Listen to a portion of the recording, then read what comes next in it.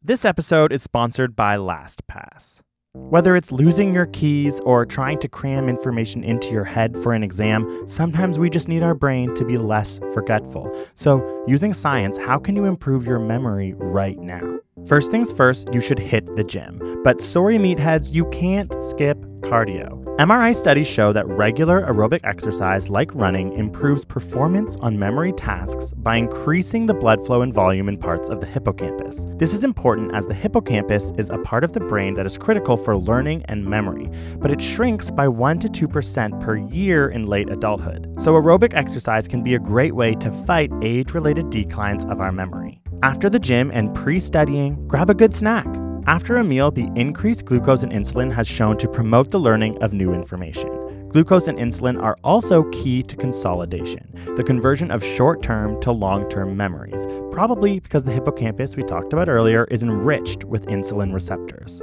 We said a good snack, but maybe try blueberries. As studies show, participants given a blueberry supplement had a better ability to recall past events. Blueberries contain flavonoids that have been shown to protect neurons, enhance their function, and stimulate their regeneration. Make sure that you're keeping up with the group chat. Scientists link high-quality personal relationships to better memory. A 2017 study found that adults aged 80 and up who reported more satisfying relationships in their old age had similar cognitive abilities to people in their 50s and 60s.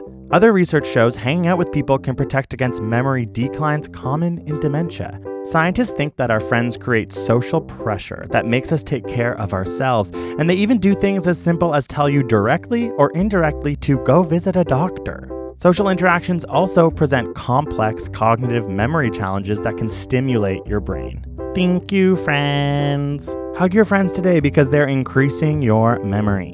If you really want to be super extra about all of this, you could also try to become a memory champion. These are people who can, for example, memorize the order of a deck of cards in 30 seconds. Superior memory skills aren't because of anatomical differences, which means you could accomplish some of these same memory feats with intense practice. One study found that after 6 weeks of daily 30-minute training, normal people exhibited similar levels of neural connectivity as these memory athletes. When given a list of 72 words, they went from being able to recall 26 to 30 to remembering over 60 words. A little stressed about memorizing a presentation for tomorrow? Not to worry, as research suggests an optimal level of anxiety can help us remember details. During stressful events, hormones like cortisol act on the brain to promote the formation of long-term memories, probably so that we can better process stressful situations and change our behaviors accordingly. But it doesn't mean that in these stressful times we are going to become way better at memorizing things, as too much stress has been shown to impair memory. So it is about finding the right balance between not panicking and panicking just enough to sharpen your mind.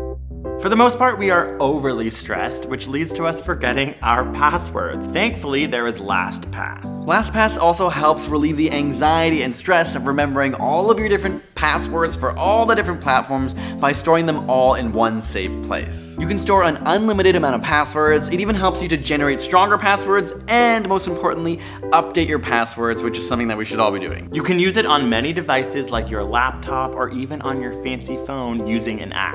It even has a password breach alert to help keep you safe. Essentially, with LastPass, you never have to write, remember, or reset your passwords. Thanks again to LastPass, and we will see you all next week for another science video. See you later.